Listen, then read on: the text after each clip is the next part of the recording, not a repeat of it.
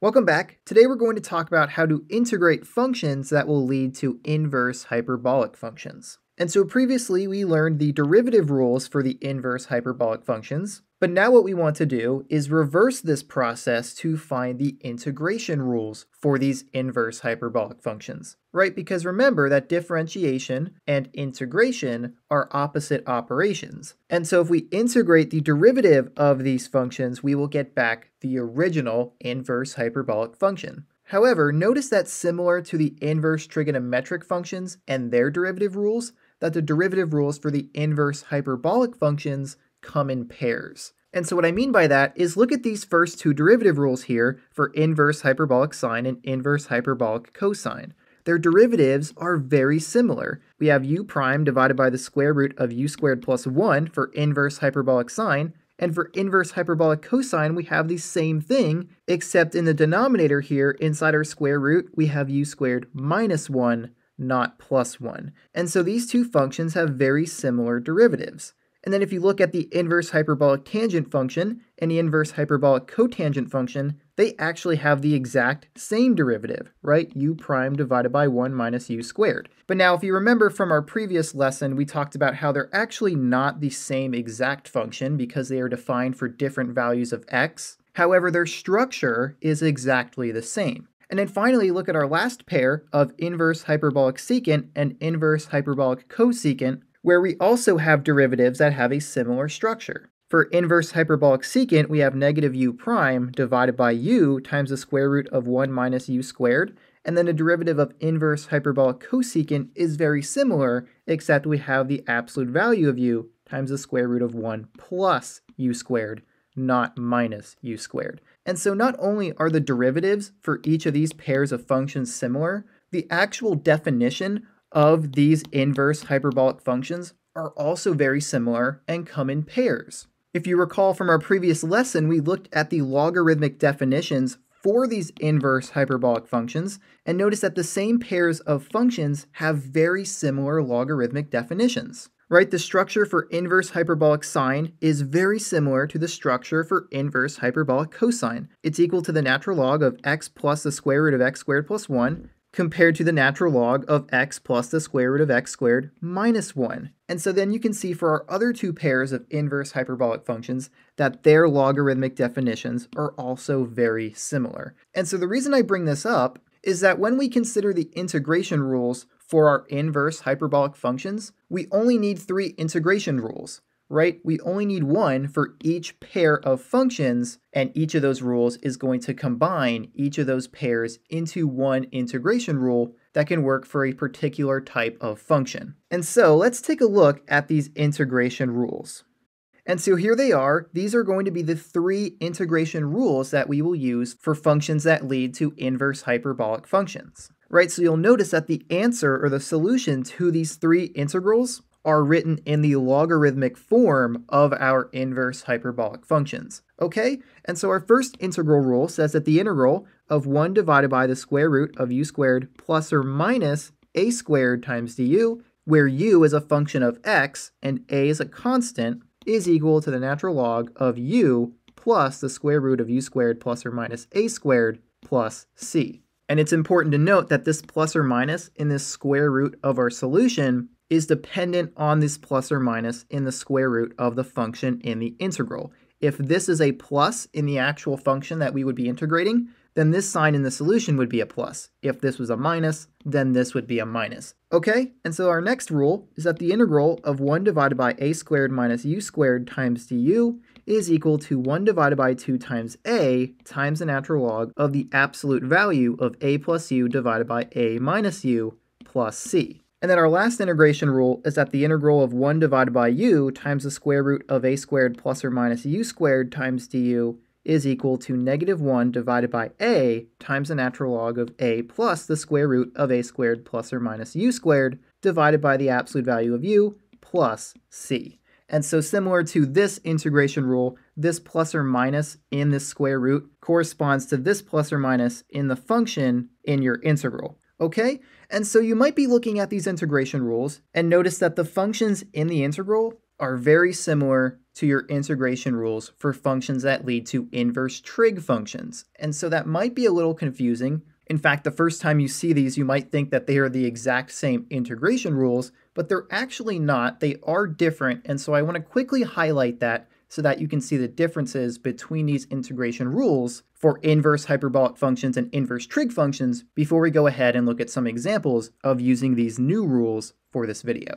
All right, so here we're going to do a quick comparison. We have our inverse trig integration rules right here, and then we have our new inverse hyperbolic integration rules right here. And so the reason I want to compare these two sets of integration rules is look at how similar these functions are in the integrals, right? Each of these pairs of integration rules have some similarities, but they are different rules. All right, and so usually the difference between them has to deal with the order of the constant and the function u in the denominator of the function in your integral. And so let me show you what I mean. If you look at this rule for arcsinh, we have 1 divided by the square root of a squared minus u squared, but for this integration rule, we have 1 divided by the square root of u squared plus or minus a squared, right? So the order at which a squared and u squared are being added or subtracted is different than the inverse trig rule. We have a squared minus u squared, but over here we have u squared plus or minus a squared. And so that's also going to be the case for our last pair of integration rules, but very quickly, let's look at this middle pair. The difference for these is just a plus or minus sign, right? So look at this integral. We have 1 divided by a squared plus u squared, but for this new integration rule, we have 1 divided by a squared minus u squared. So the order of them is the same. It's the plus or the minus that determines which rule to use.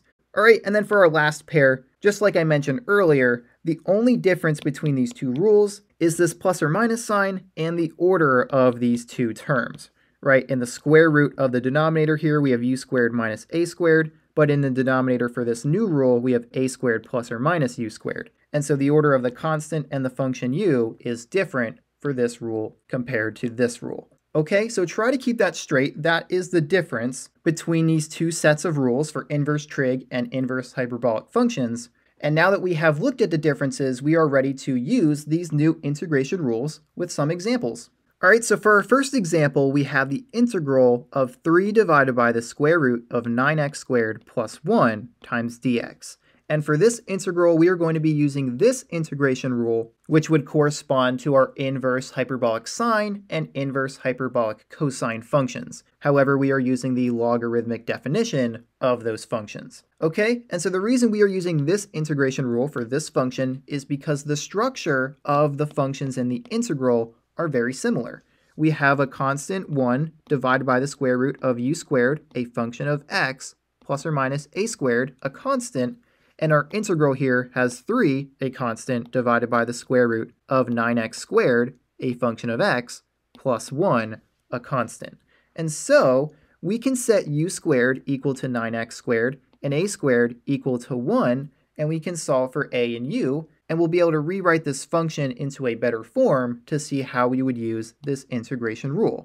So what we'll do is we'll set u squared equal to 9x squared, and we'll set a squared equal to 1, and then we'll take the square root of both sides of these equations to solve for u and a, and so we'll have that u is equal to the square root of 9x squared, and the square root of 9 is 3, and the square root of x squared would be x, and so we can just rewrite that to be 3x. And then the square root of 1 is just 1, and so a will be equal to 1. Okay, and so we can rewrite this integral then to look like this. We'll have that this is equal to the integral of 3 divided by the square root of 3x squared plus 1 squared dx.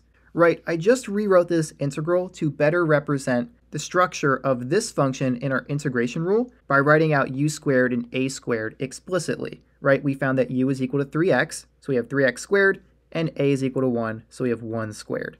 And so now we have u squared plus a squared, but we really didn't change anything about this integral, right? This is still the same function that we have up here. It's just rewritten in a different way. And so now that we can see how this matches up with this integration rule, or the function in the integral of this integration rule, we can now go through with our u-substitution process and integrate this integral. And so we'll take the derivative of u here. We'll have that du dx is equal to 3, right? The derivative of 3x will be 3, because when you take the derivative of x to the power of 1, it's just equal to its coefficient, which is 3. And then let's solve for du by multiplying both sides by dx. So we'll have that du is equal to 3 dx. And so then whatever du is equal to, you want to make sure that that can be found within your integral. And so we're looking for a 3 dx. And I see that right here. We have 3 times dx. And so we're good. We can use u-substitution for this integral. And so if we rewrite this in terms of u, we will have that this is equal to the integral of 1 divided by the square root of u squared plus 1 squared times du.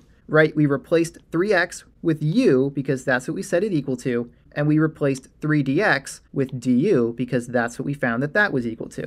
And so now this integral right here matches up with this integration rule, and so if we use this rule, we will have that this is equal to the natural log of u plus the square root of u squared plus a squared, which is 1, so we'll have 1 squared plus c, right? This is a plus, even though the integral rule says plus or minus, this is a plus because our function has a plus in that square root, right? So those two signs need to match up. All right, and so then all we need to do to finish this solution is to replace u with what we set it equal to. And so if we clean up our work, we will have that this is equal to the natural log of u, which is 3x, plus the square root of 3x squared plus 1 plus c. However, we can rewrite this 3x squared to be 9x squared because that's what that would be equal to. And so if we rewrite that to be 9x squared, that will complete this solution, and this will be the final answer to this integral.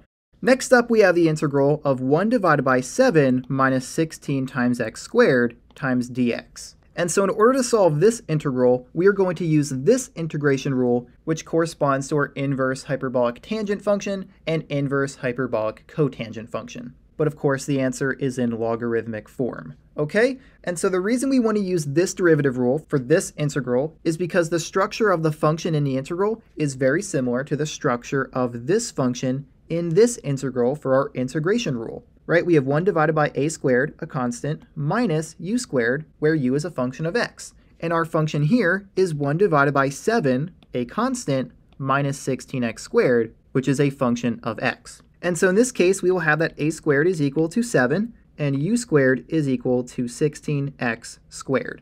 And so if we take the square root of both sides of each of these equations, we can solve for a and u. And so we'll have that a is equal to the square root of 7, and then u will be equal to the square root of 16 times x squared, and the square root of 16 is 4, and the square root of x squared is x, and so we will have 4x.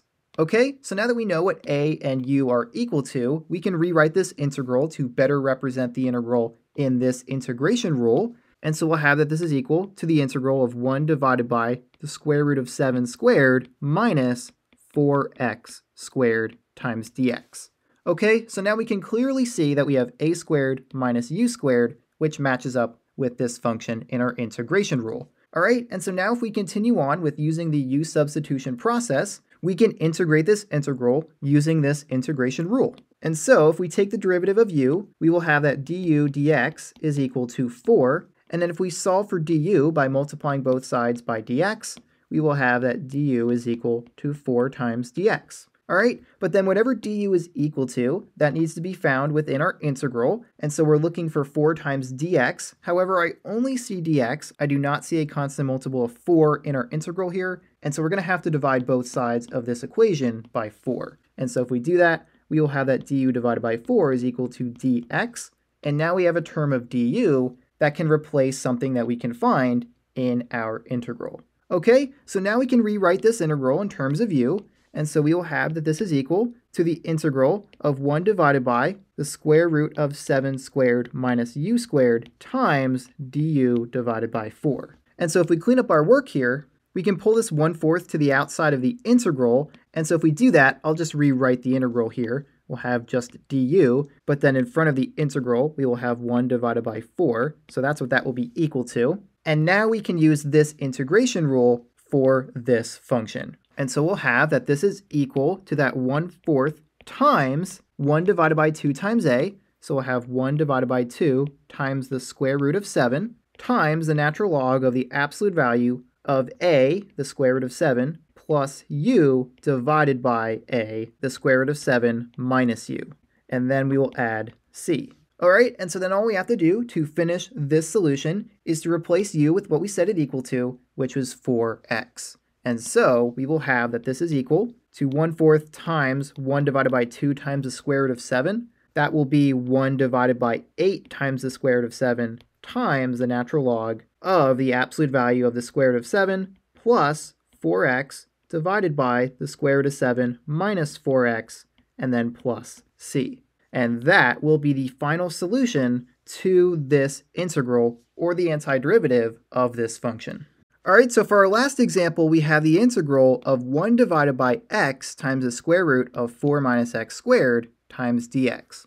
And for this integral, we are going to use this integration rule that would correspond to our inverse hyperbolic secant function and our inverse hyperbolic cosecant function. But of course, once again, it is written in logarithmic form, and so we don't really see those inverse hyperbolic functions explicitly. Okay, and so the reason we are going to use this rule for this integral is because the structure of the function in this integral is similar to the structure of the function in this integral for this integration rule, right? We have 1 divided by u, a function of x, times the square root of a squared, a constant, plus or minus u squared, a function of x. And our integral over here is 1 divided by x times the square root of a constant 4 minus x squared.